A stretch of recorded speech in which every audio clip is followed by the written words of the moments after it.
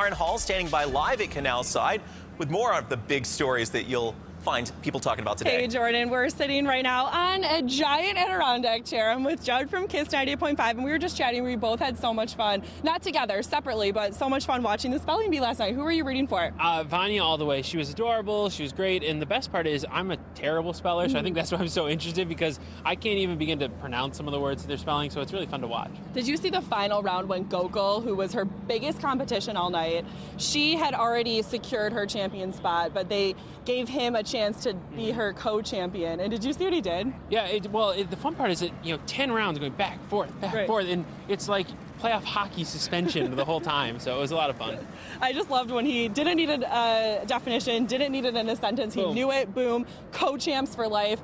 I just want to see them maybe become a couple now. I don't know if that's just me. That would be fun. Yeah, the couple thing would be cool. But the other part about her sister winning too, I wonder that sister rivalry is like, I won in 2009. I wasn't a co-champ. I won it flat out. So I wonder if there's going to be any of that like sister rivalry back and forth. They're in a dynasty now. Their dad had a shirt on that said "The Bee Father." Talking a little bit about coaching though, Dan Bylsma was hired by the Buffalo Sabres yesterday for the head coaching job.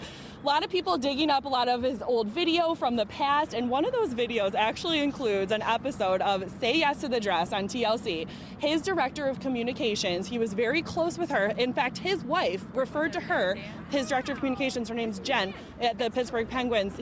She referred to her as his work wife. So when it came time for Jen to pick out her wedding dress, Coach Dan went with her. Could you imagine? Because why not bring your coach or your boss to your wedding fitting? And he was a good sport with it, and he actually seemed a little bit more into it than her dad, which I thought was really funny. And asked she's gonna look beautiful in whatever she wears. He was really, really spot on for his role being at the dress fitting. It was such a sweet moment. I just tweeted the link. We'll make sure we link it up with this on our website, WIVB.com.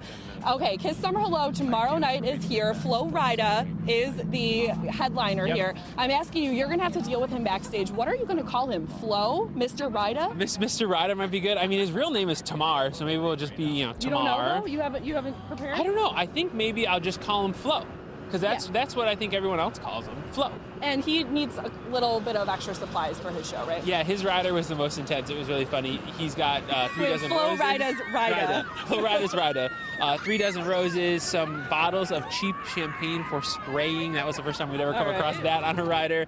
Lots of cool food, and it's going to be a lot of fun. I've seen him live before. It's 30 minutes of just hit after hit after hit, and that's what the whole show is going to be. And it's fun to see. I mean, we have 4 stage trucks that just rolled in. Tents are going up. It's going to be a great night. It is going to be going down for real here at Canal Side. I'm with the birthday boy, Judd from Kiss 98.5 this morning. Jordan, we're going to send it back to you.